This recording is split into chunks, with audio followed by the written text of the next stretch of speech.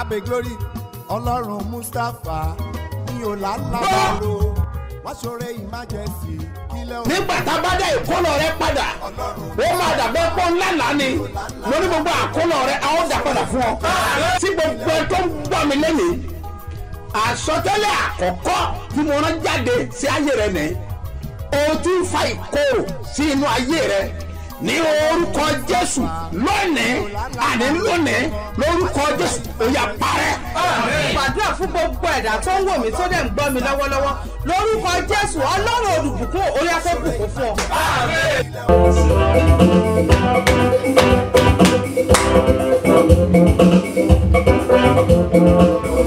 ẹ wá bá mi gbéga o ọba ńlá lórúkọ rẹ̀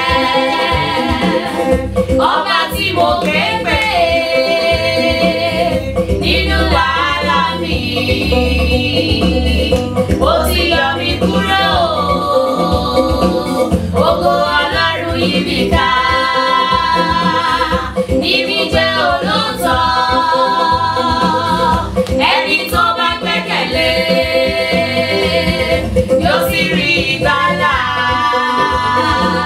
wá tó fẹ́rẹ̀ wò lẹ́ẹ̀kan àwa náà yóò rí pé alábùkún ní fáwọn tó dó tọrọ sọ̀rọ̀ mi sọpẹ́ ó sọpẹ́ sọ̀rọ̀ mi sọpẹ́ ó sọpẹ́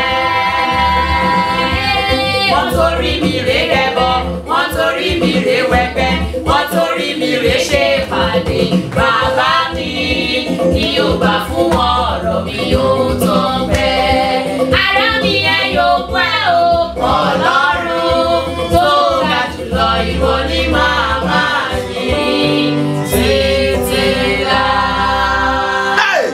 ǹjẹ́ kí Ọlọ́run lọ fíà. The God of peace kí ó wà pẹ̀lú gbogbo be ènìyàn with everyone tó gbọ́ ohùn mi that is hearing my voice jákèjádò àgbáyé. throughout the whole world. àṣetẹnu mi jáde. Authority comes out from my mouth. gbogbo ìwọ tí ayé rẹ tí àbùkù. All of you that the enemy is waiting for your reproach. èmi sọ fún ọba ìpè. I declare to you that ìròyìn ògo rẹ ni wọ́n máa gbọ́.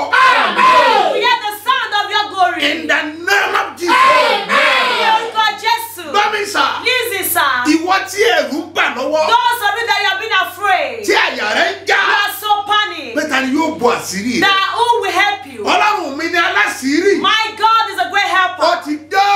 He is at hand. àná ti dá. He has come. àná ti dá. He has come. ó máa bo àṣírí ẹ.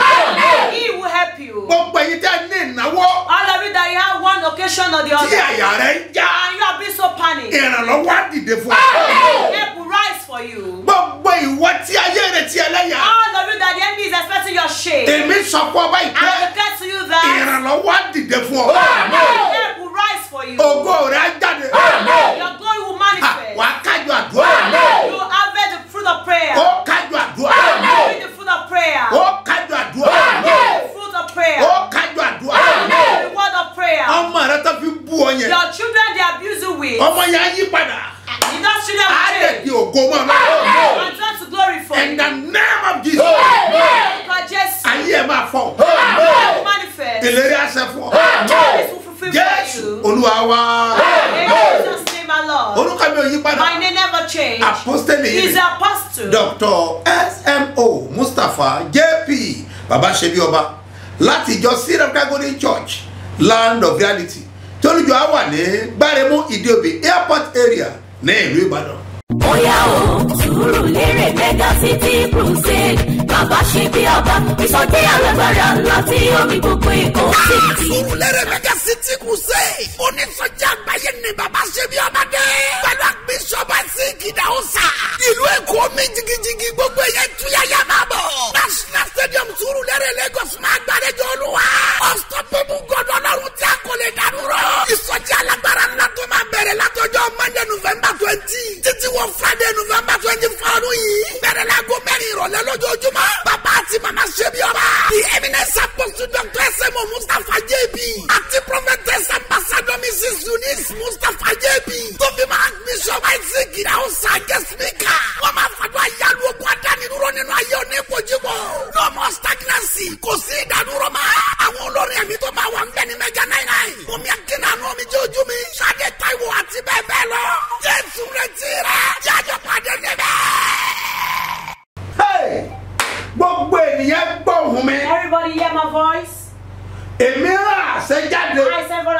authority.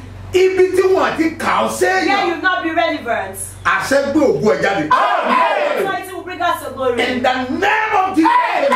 God Jesus. Mo fẹ́ kọ́ ṣetán láti gbàdúrà. I want you to prepare to pray. Àdúrà ló ń gbà. It's prayer that answers. Agbára ò kì í And gbà. not power. Ó kọ́kọ́ gbàdúrà. You will firstly Kí n pray tó mọ tẹ̀síwájú. before I proceed. Wà á kàn tẹ́wọ́ ẹ̀ You báyìí. just spread your hands Wà á pariwo gan. and shout so loud. Olúwa. Lord, Jẹ́ kí ayé ó tẹ́wọ́ gbà ọ̀rọ̀ mi. let people come to my Jẹ́ rescue. gbà tèmi. Let them love me. Olúwa. Lord, Jẹ́ kí ayé ó tẹ́wọ́ gbà ọ̀rọ̀ mi. let people love Ó me. yá àdúrà. Orúkọ Jésù. Orúkọ Jésù. Orúkọ Jésù. Ẹ̀mí ni mo.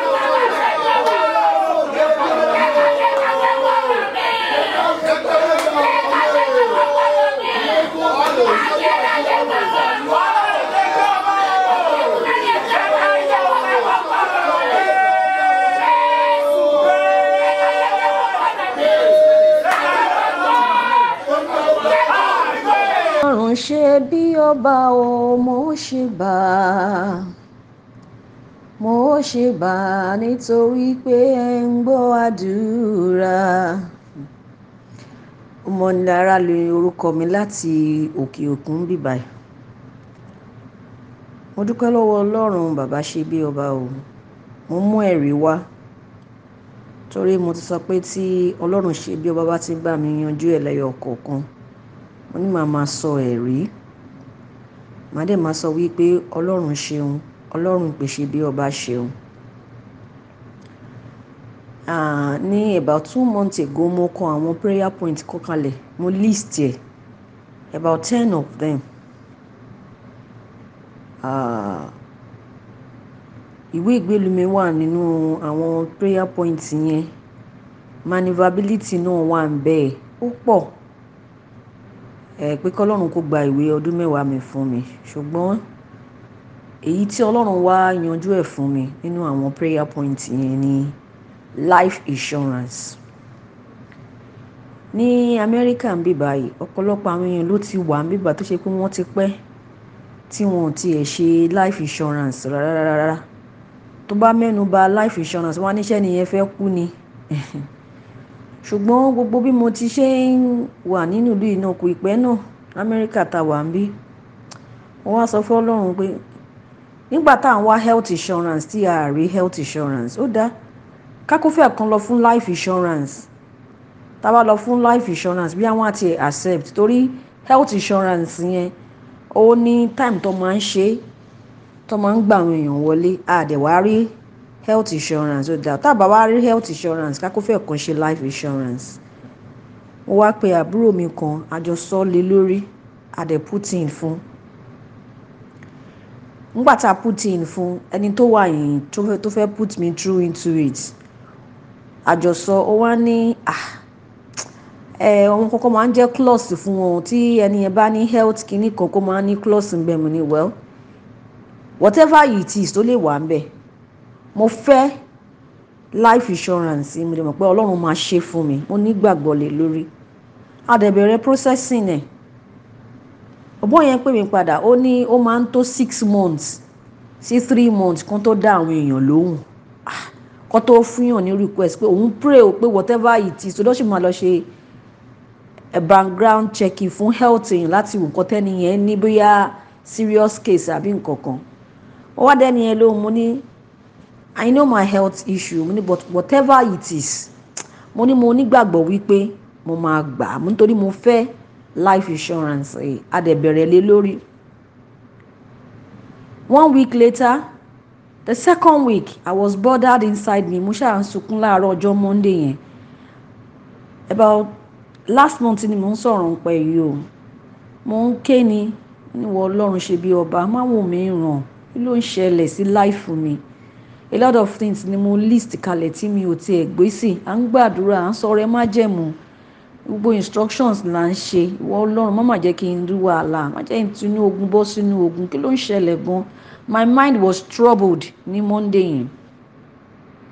Bí bàbá yẹn ṣe pè mí nìyẹn pé wọ́n ti approve life insurance yẹn o. Mo ní wọ́n ti approve ẹ̀kẹ́, kí ló ṣẹlẹ̀? Ó ní in fact òun wà surprised torí wípé ó máa ń pé 6 months 3 months, ó depend. bá ní tó mo dúpẹ́ lọ́wọ́ Ọlọ́run. Báwo wá la ṣe fẹ́ bẹ̀rẹ̀? Ó ní wọ́n ti approve pé wọ́n máa bẹ̀rẹ̀ sí ní máa yọ owó nínú account mi every month fún life insurance yẹn.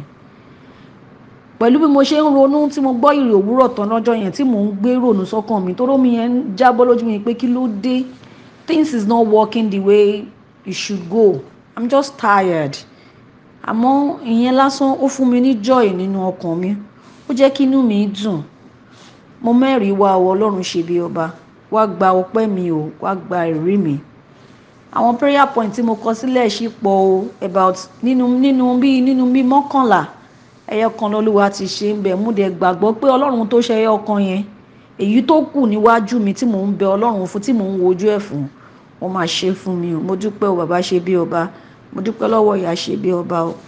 Ọlọ́run orí òkè yẹn kò ní jẹ́ kẹ́ ẹ dààmú o. Àwa ń rí yín, inú wa ń dùn. Ìbànújẹ́ ò ní wọnú ilé wa o. Mo gbàgbọ́ pé ètò kù bí mo ti ṣe máa mú testimony wá nìyẹn. Mo pé ní oṣù kẹwàá yìí ẹwà á fi ẹwà wá mi wálé, á fi oore gbogbo wá mi wálé. Ẹ ṣé mi dúpẹ́ o. Thank you Jesus, thank you Lord, amen. So mo pa ti mu kálukú jáde nsin. You know we are preparing everybody to work. People that will go to their work places. Ẹlòmíì ń wáṣẹ́. Some people are seeking for job. Ẹlòmíì ń wá ìrànlọ́wọ́. Some are seeking for help. Ẹlòmíì ń béèrè fún àánú. Some are asking for mercy. Ṣùgbọ́n gbogbo èèyàn ló fẹ́ jáde. But everybody wants to go But ẹ out. mọ̀ pẹ̀lú pé àwọn kan wà ní. And don't forget that some people are jáde. they could not go Wọ́n out. ti fa ìsàn dè wọ́n mọ́lẹ̀. They are sick. Bẹ́ẹ̀ làwọn kan wà. And likewise some Wọ́n people kàn jáde ni. they are just going Wọ́n out. ti di òrìjínà àwọn mọ́lẹ̀. They buy their original. Tó òrìjínà rẹ̀ ò bá tẹ̀lé ọjà If ní your ọdún original kankan. did not go out with you, you cannot bring Gbogbo èèyàn ní kọ́ ní náwó báyìí. Everybody will still Ọmọ jump ọmọ on di it. ẹsẹ̀. You will not be jumping. Ọmọ jí gbogbo ara You will be rẹ̀. jumping. Olúwa. Lord. Tá a bá ibi táyé dè mí If mọ́. there is anywhere the enemy has bound me, Mẹ́mẹ́má. Holy Spirit, Tú mi sílẹ̀. set me Mo free. gba orí àdúrà. Orúkọ Jésù. Orúkọ Jésù. Orúkọ Jésù. Ẹni mímọ́ o. Ọlọ́run ṣe bí ọba o. Ọba ní ká yá yé jáde.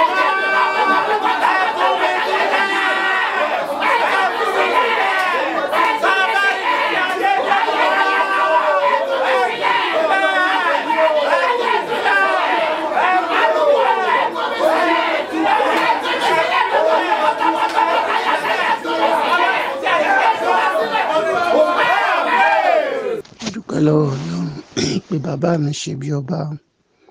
Orúkọ mi ni Fọláṣadé Sani láti ìlú Kaduna ni mo ti ń sọ̀rọ̀.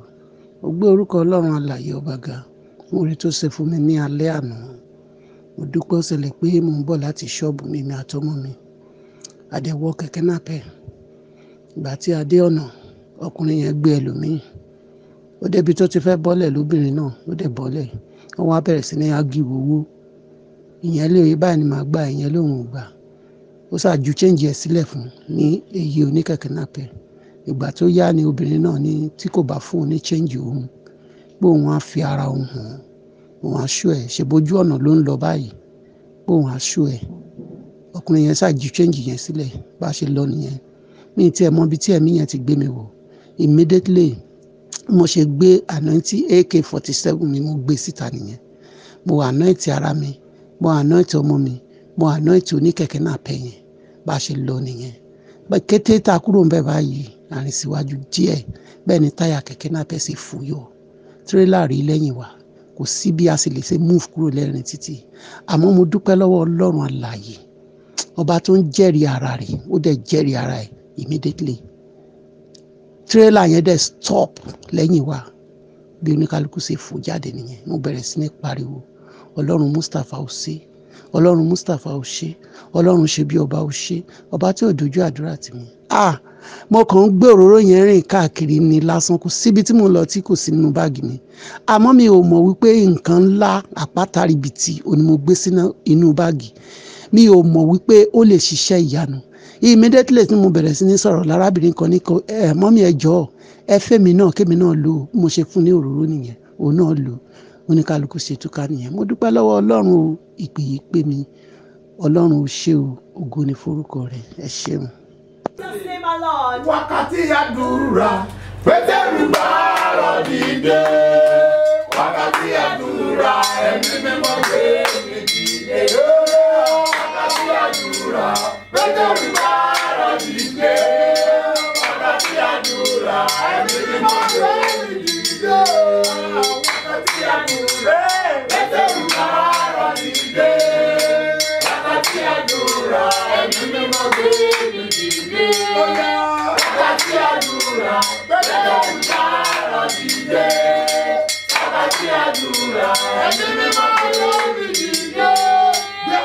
Lift up your hands. You pray without your strength. You call the name of Jesus. You call the Spirit. Lord, I pray today. Wherever I've been bound, that make me not tonight. Set me free.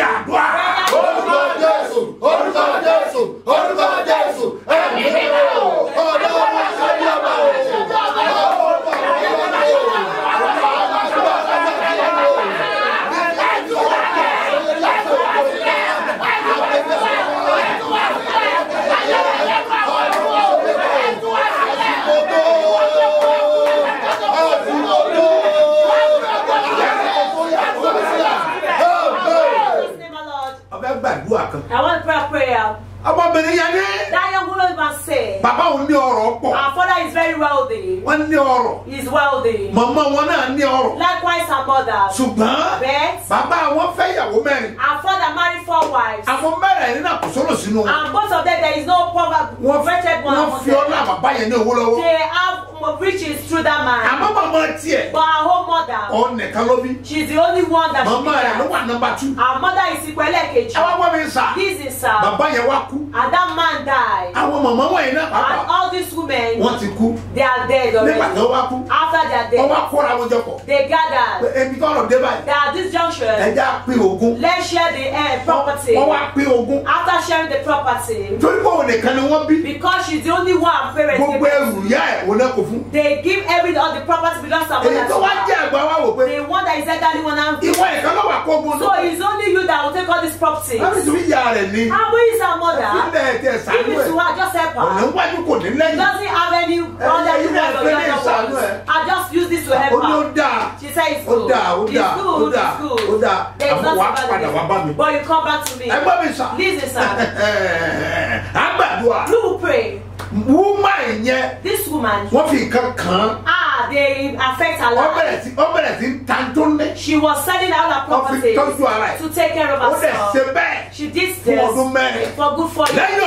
After 4 years, there was nothing again. She was not seeking for a prayer. She was seeking for prayer. Come to my rescue. Come to my rescue.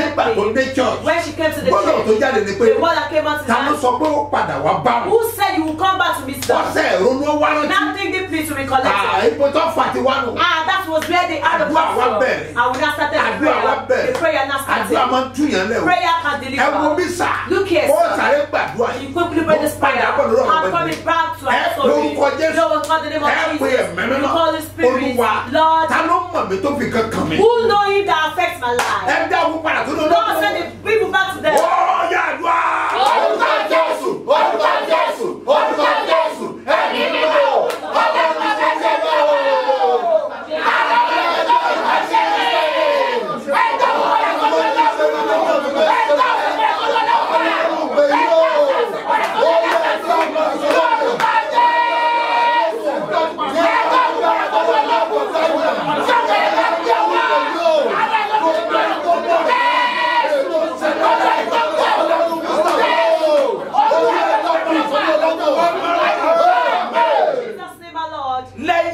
After the prayer, that the woman prayed, she did not go to apologize. She didn't apologize. But she followed the instruction of the prophet. And she prayed the prayer. After this prayer, her elderly sister came back herself. When she came, she said, don't let me die. Don't let me die. What have you done? That is one behind your case. Is one behind your case. Forgive her. Forgive her. You are forgiving. The following day, that woman began to wake up in the morning. As she woke up, she saw that she began to deprecate. She blows the head. She began to fast and her tummy was coming down. Don't forget. They bring out fluid from her tummy several times. But she just flattered. After the third day, her body came back to normal. But that something happened. Let's lift her. Lift up your head. You know that? That man is the giant of your life. Who is the giant of your own life? You pray. Call the name of Jesus. Call the Spirit. The giant of my life. That implicates my life. Lord the Spirit. Also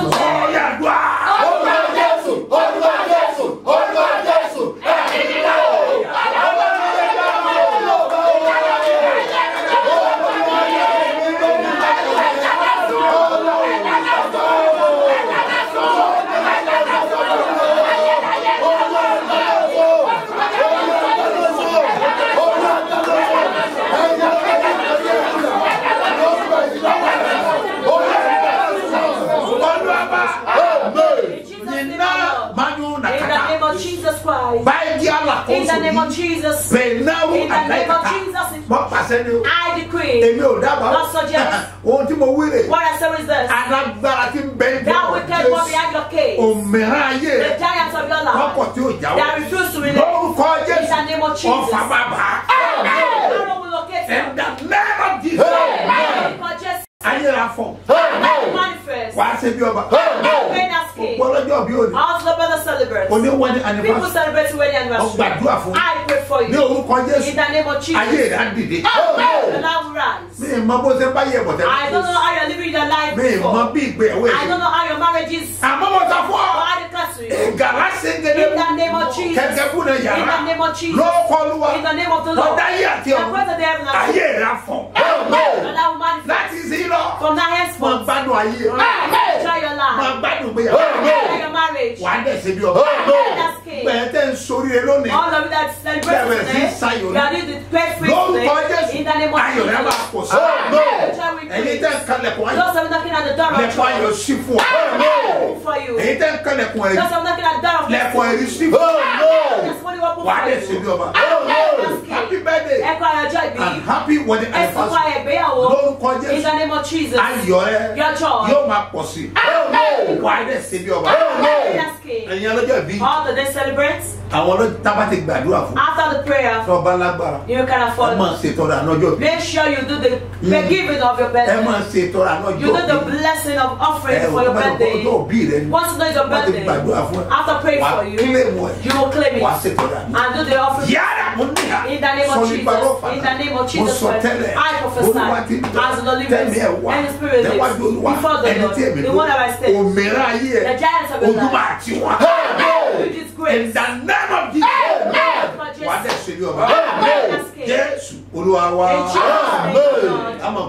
Happy preparation. Surulere crusade. It's powerful. That stadium is shaking. And we know that we have not been there. It will be powerful. You're in Lagos. I greet you. Happy preparation. This great program. In the name of Jesus. In the name of Jesus. In the name of Jesus Christ. I pray in the name of the Lord. Now pray to the heaven. In the name of Jesus.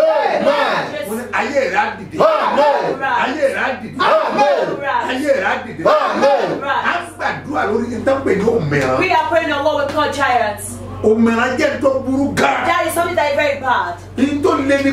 What's the story that? The people don't usually recognize a giant. It's not that their height will be so big. There are some that they are dwarf in the day and tall in the night. That's meant for you. There are some that you will see them, they will be very cold. But they are so poisonous like copper. And you are living together. They are giants. All these giants, it's not all of them that are so big. He's all of them that will be frank. Several times you see a lot of them that will very frank. You can't touch them. If you touch their things, you will touch their children, they will turn you to quarrel. If you offend them, they will fight as if it should not be settled. He's not more than that. They didn't know anything more than that. One day, so that's the end. And there are the people will look onto. But I will come back. But there are some. Hey, if you offend them, they will just shake their head. You will suffer in the night. Yes. The giants. They are not so big. You don't recognize them. You do not be written on them. The people that it's only that make us. His individual's family that is our enemy. Because this you will get them through prayer. You overcome them through prayer. His prayer that will make you to conquer them. His prayer that will make you triumph over them. No wonder. As you are being serious, it's as if you don't know anything. Not just ordinary.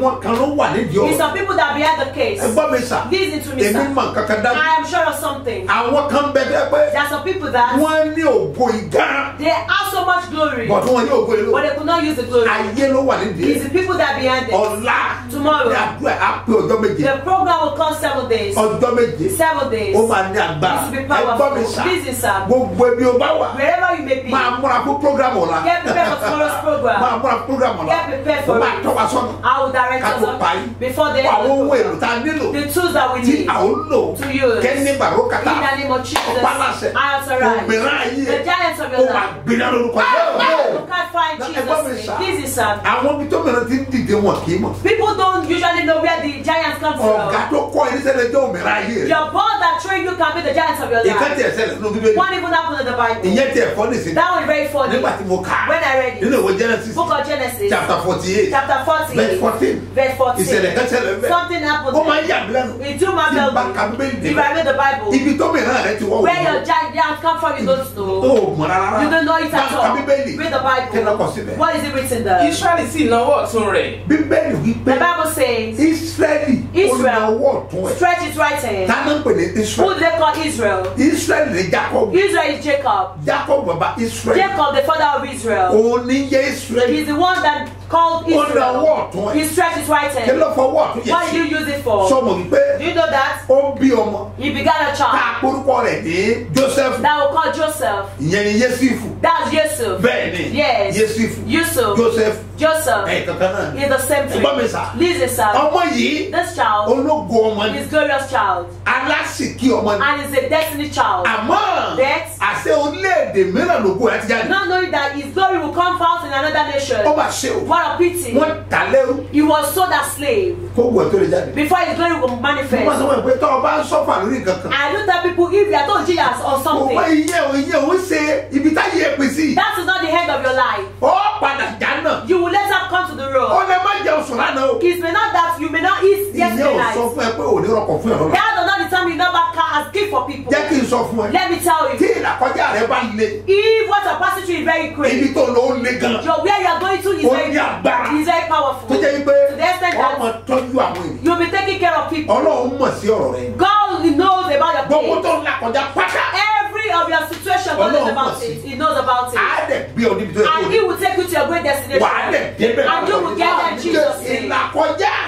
What a passage through is not determined that you will never be great in life. Do you know that? Joseph, he started from slavery. He was sold as slave. From slavery to the prison yard. After several years, as God will manifest Himself, from slavery, from prison to the prison yard, He moves to the palace. Somebody is there with you. To your palace. Not knowing that Joseph will bring to glory. He began to change the glory. When he gave birth, he gave birth to riches. You cannot never know that he suffered. Just today, did not determine what your future will be. Will not determine what your future will be. Your future. That is what the giant is is wrestling with. Now, ìgbà tí ó bímọ. When he begat the child. Ó bí ọkùnrin méjì. He begat 2 sons. Tí àkọ́kọ́ rẹ̀ sílẹ̀. That is written in the Bible. Now, bàbá tí wàá dàgbà jẹ́ and the father was old. Ìyẹn Israeli. Israel. Ó ti ń dàgbà. But grow old. Ó ti ń dàgbà. Grow old. Ojú ẹ̀ ti rí báyìí. And he has seen ọmọ wa wò pé. And the children now said that. Yẹ káwọn ọmọ wa gba ìsúre. Let the children come and receive the blessing. Ó wá gbé ẹ̀gbọ́n sí ibi tọ́wọ́ ọ̀tún wà. He now places the elderly brother where the right hand is. Ó gbé òsì. Ó gbé ọmọ èyí tó jẹ́ àbúrò. The younger brother, he placed him on the left side. Because ó gbà pé ẹ̀gbọ́n náà ló yẹ kó gba ìre. He believed that it's the elderly brother that's supposed to receive the blessing. Gẹ́gẹ́ bí ìgbàgbọ́ ẹ̀. As his belief. Kí ni Israẹli ṣe? What does Israel do? Ó wá gbé ọwọ́ ọ̀tún ó wá cross ẹ̀ sápá òsì. He now placed his right hand closer to the left side. Ó sì súre fún Jósẹ́fù. Ó dẹ̀ súre fún Jósẹ́fù. Ó sì wí pé Ọlọ́run níwájú ẹni tí Ábúráhámù àti Ísákì àwọn bàbá mi rìn. Oh yes. Ọlọ́run náà tí ó bọ́ mi láti ọjọ́ ayé mi títí di òní. Áńgálì náà tí ó ti dá mi nídè kúrò níbi gbogbo. Kí ó gbé àwọn ọmọdé wọ̀nyí. Kí á sì pe orúkọ mọ́ wọn lára. Àti orúkọ Ábúráhámù àti Ísákì àwọn bàbá mi. Kí wọn kí ó sì di ọ̀pọ̀lọpọ̀ láàrin ayé. Nígbà tí Jósẹ́fù rí pé bàbá rẹ̀ fi ọwọ́ ọ̀tún rẹ̀ lé Éfrémù lórí. Inú rẹ̀ kò dùn. Ó sì mú bàbá rẹ̀ ní ọwọ́ láti sí kúrò ní orí Éfrémù. Ẹ máa gbọ́ o. Listen. Ìyá rí pé now sir. Ẹ ṣe àfọwọ́ àtò lórí àbúrò. I will now put the right hand on the younger brother. Ẹ wá gbé òsì lé ẹ̀gbọ́n. And place left hand on the elderly brother. Ó ti mọ̀ túmọ̀ ẹ̀. You know what it means. Sorry. I've said it before. Sẹ́ni pásítọ̀ bá gbé owó òsì lé ẹ lórí. See how the fact of lay left hands on your head. O nílò kó fẹ́ higher authority prophet. You need higher prophet. Ó gbé ọwọ́ ọ̀tún lé that will later impart your life with right hand. You don't. Àwọn àlùfáà kan ò mọ̀ túmọ̀ ẹ̀. Some pastors don't know the meaning. Gbé owó òsì àgbélé. They will just place left hand on people's head. Ìtumọ̀ ò dá. What it means is very bad. If you read the Bible for me. Láti sí kúrò ní orí Éfrémù àti orí Mánásè. Jósẹ́fù sì fún bàbá rẹ̀ pé bẹ́ẹ̀ kọ́ bàbá mi nítorí èyí ni àkọ́bí. Eléyìí àkọ́bí orí ẹ̀fọ́ pàtó lé lórí. You supposed to leave the last born on the right side. Ìyàwó lórí bàbá rẹ̀ sì kọ̀. Ó sì wí pé èmi mọ̀ ọmọ mi èmi mọ̀ òun pẹ̀lú yóò di ènìyàn. Mo mọ̀ ó náà I intentionally do it will be great. Ó sì pọ̀ pẹ̀lú ṣùgbọ́n nítòótọ́ àbúrò rẹ̀ yóò jù lọ. Maduna sani bata. Ọwọ́ la mọ́ náà jà. Òmìnira tó gbọ́ wọlé ọdún. Tó bá dé tara. Ìgbà mẹ́ta ló fò sókè. Ó dẹ̀ mọ gbọ́ orí ẹ̀. Ní Gálú mi sáyà. Wọ́n pàlàsẹ̀. Òmìnira tó gbọ́ wọlé ọdún. Ọwọ́ yẹn gbiná. Wọ́n fi yé pé. Bọ́ọ̀sì rà búrò yìí o. As you see the younger brother. Yóò ju ẹgbẹ́ lọ. He will be greater than his brother. He will be great. He will not suffer. He will drive car. But car will pass car. He will build house. But house will pass house. What a pity. Where have you seen that giant? Where do you have encounter with that giant? You want to pray. In the name of Jesus. In the name of Jesus Christ. The giant that sat on you. That said you will not run. In the name of Jesus. You will receive arrow. In the name of Jesus. In the name of Jesus Christ. I decree. Not suggest. The giant that stay hands on your children. That make them not to take care of you. Arrow will locate that giant. Arrow will locate that giant. Mommy. Tie your girdle. It's fervent now. Tie your girdle. Daddy. Hold your photograph. In the name of Jesus. I call this in the name of Jesus. In the name of Jesus Christ. The giant of my children.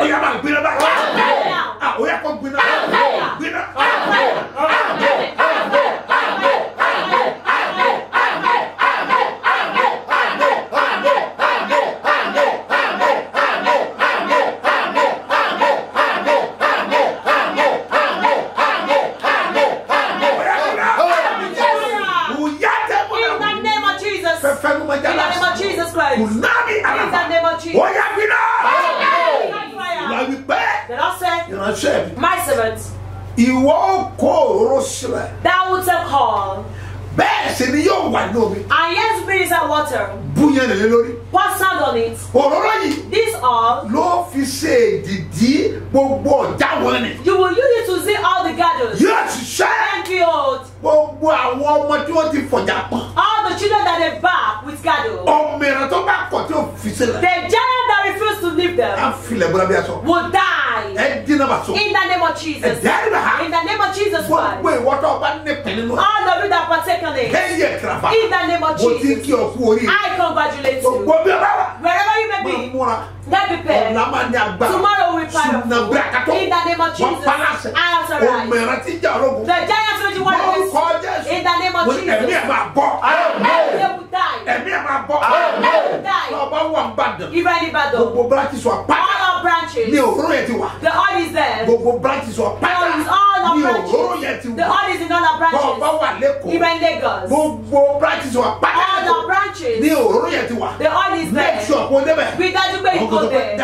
They said that how would do it? Those of us that don't know the address. Like it's sharing that just started. Yes. Beside Balogun primary school. Early primary school. Yes. Opposite Afo first station. Opposite Afo fully station. In the shade. Even in the shade. Go there. Address in here. That's the address. Elega address. Number 9. Number 9. Near Tipa Garage. Beside Tipa Garage. Lenny Semba Filling Station. At the back of Semba Filling Station. Elega. Abeokuta. Oshere. Titilayo Oshere. Titilayo. Once you get to Matogo. Titilayo Oshere. Tell them you are going to Titilayo. Once you get there. Tell them you are going to Shebioba. New branches. Those are new branches. That's it. Back on the one Saga. Also if you are Shaga. This will be powerful. You know we'll be there.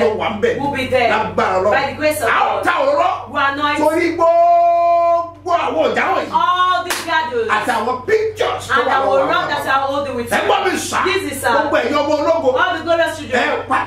All of you. We anoint your head. I will tell you that you should go and bring your testimony in the name of Jesus. I decree the giants of your life in the name of Jesus. They will die in the name of Jesus. The glory that they've told you about is that time. All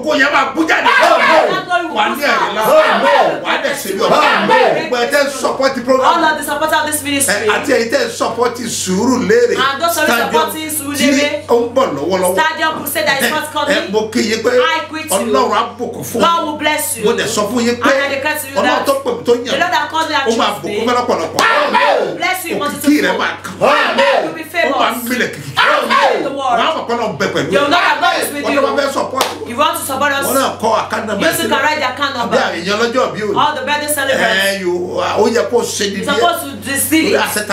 Because virtue released from my body in the name of Jesus. Your famous. Write the account number. 30 32 67 02 85. Yet again. 30 32 67 02 85. Mustafa Solomon Muslim Abuyade, the first bank. Ekeji. Second one. 101 52 98 950. Seed of Prague Church Abuyade. I pray as the Lord lives before the Lord will in the name of Jesus. Amen. Surulere Mega City Crusade, Babasebioba, ìsọjí alágbára ńlá tí omi gbogbo Èkó sí. Surulere Mega City Crusade, onísọjí àgbáyé ni Babasebioba dé. Pẹ̀lú àgbésọ́ba sí Kìdáhùsà. Ìlú Èkó mi jigijigi gbogbo ẹ̀yẹ túyáyá máa bọ̀. National Stadium Surulere Lagos máa gbàlejò Olúwa. Unstoppable God Ọlọ́run tí a kò lè dànù rọ̀. Ìsọjí alágbára ńlá tó máa bẹ̀rẹ̀ látọjọ́ Monday November 20. Títí wọ Friday November 24 yìí. Bẹ̀rẹ̀ láago mẹ́rin ìrọ̀lẹ́ lójoojúmọ́. Bàbá àti màmá Sebioba. The eminent apostle Dr. S.M.O. Mustapha J.B. àti prophetess ambassador Mrs. Eunice Mustapha J.B. tó fi máa Bishop Isaac Kìdáhùsà guest speaker. Wọ́n máa fàdúrà yálù ogun adánidúró nínú ayé oníkojúbọ̀. No more stagnancy. Kò sí ìdádúró mọ́. Àwọn olórin ẹ̀mí tó máa wà ń bẹ̀ ní Mega 99. Omi akínà àánú omi jẹ́ ojú mi. Ṣadé Táíwò àti bẹ́ẹ̀ bẹ́ẹ̀ lọ. Jésù retí rẹ̀. Jájọ́ pàdé níbẹ̀. Mora ṣe jáde ni. I send for authority. Ohun tí mo wíre. What I pronounce. Ní orúkọ Jésù. Wà ní testimony. We have testimony. Wà ní testimony. testimony. òmìnira tí ń bẹ ní bòde ẹ̀rí. The giants and the junction of testimony. tí ò jẹ́ kó o ní ẹ̀rí yẹn. That make you not have testimony. mo rí I see. lórúkọ Olúwa. In the name of the Lord. ní orúkọ Jésù. In the name of Jesus. olórí ogun. That warrior. òmìnira yẹn ṣubú dà. ọgbọ́n bẹ́ẹ̀ ni. Don't say the Bible. Jésù sọ fún àwọn ọmọ yẹn. Jesus told the disciples. ó ní mo ní Sátánì. He said I saw Satan. ó ṣubú bí mọ̀nàmọ́ná níwájú yìí. Like in the name of Jesus. òmìnira That tó wà giant. ní bòde ẹ̀rí. The entrance of tí ò testimony. jẹ́ oní ẹ̀rí. Lead you to have ó máa ṣubú níwájú yìí. before wà ní testimony. you. wà á dẹ̀ ṣe bí ọba. bẹ́ẹ̀ ni yóò rí. Jésù Olúwa wa. Jesus name alone. Psalm 1 ló máa kà sórí ọ̀dẹ́ Read yìí. Psalm 1 to your garden today. àti sórí fọ́tò yìí. And to your ẹ photograph. ṣe yìí. Do this. ẹ gbọ́ mi sà. This is gbogbo ẹni bá ń gbọ́ mi. Whoever that is hearing me. aago mẹ́jọ. By 8 ẹ pàdé mi ní p.m. Facebook. Meet me on ó Facebook. máa ní agbára. It should be mo powerful. fẹ́ pray fún yín. I want to badra for pẹ̀lú you. àkànṣe. With special. bẹ́ẹ̀ ni. Yes. òun náà àdúrà pé mẹ́fà. It's called 6 days. rí pàjọ pàdé. Make sure you pẹ̀lú meet ọjà ẹ̀. with your garden. bẹ́ẹ̀ ni. Yes. àti picture. And your photograph. àwọn ọmọ ológo yẹn. Of your glorious. gbogbo ẹ̀yọ́ ọmọ ológo. All the glorious children. ẹja kóra wájọ. Let's gather. aago mẹ́jọ. By 8 ní p.m. àṣálẹ́. tonight. Nigeria time. Nigerian time. káàjọ gbàdúrà. To pray. ó lè má ju ogún ìṣẹ́jú lọ. It may not be more than 20 minutes. It's ogun yẹn ló enough. fẹ́ gbọ́. That's the voice you want ẹni to àbàfọ́dà. hear. In the name ló of kọ Jesus. Jésù. In the name of ayé Jesus. rẹ̀ á fọ́. wà á dẹ̀ ṣe bí ọ. dáàdi ìbò láti pàdé. I was saying that I will meet on Facebook. Apostle Dr. SMO Mustapha JP Babasebioba. ìyẹn nìkan kọ́. Not only that, a lè pàdé ní we can meet Apostle Mustapha Solomon. Apostle yẹn APOS. is abbreviated APOS. má ti kọ APOS. One is ló kọ APOS is Mustapha. wà á ti wọ́n fi blue mark. You see it is back with book kílíkì mark. síbẹ̀ kájọ pàdé láago mẹ́jọ. We will meet by 8 lórúkọ p.m. Jésù in the name of ayé Jesus. rẹ̀ á dìde. wà á dẹ̀ ṣe bí ọba. Jésù Olúwa wa. In Jesus' name. nílé ológo bàbá dákun gbà mí sílé kójú má tì mí lọ́dọ̀ rẹ̀ ò fàdédé mi lórí. òkè ilé ológo bàbá dákun gbà mí sílé kójú má tì mí lọ́dọ̀ rẹ̀ ò fàdédé mi lórí. ní àdì àsínàbàkọ. In the name of Jesus, mo gbàdúrà I pray. lórúkọ Jésù In the name of Jesus, àpẹẹrẹ ìgbàgbọ́ your yìí symbol of ó faith. máa di testimony. in the name of Jesus. ayé á dìde wà á dẹ̀ ṣe bí ọba. Jésù Olúwa wa. ọdún sẹ́nìkan Face kan somebody. fi dá lójú ní Just pé assure them that Bóyá o, Sùúrùlérè Mega City Crusade, Babasebioba, ìsọjí alágbára ńlá tí omi gbogbo Èkó títì. Sùúrùlérè Mega City Crusade. onísọjí àgbáyé ni Babasebioba dé. pẹ̀lú àgbésọ̀bà sí Ìkìdáòsà. ìlú Èkó mi jigijigi gbogbo ẹ̀yẹ tuyaya máa bọ̀. National Stadium Sùúrùlérè Lagos máa gbàdéjọ́ Olúwa. Unstoppable God Ọlọ́run tí a kò lè dánúró.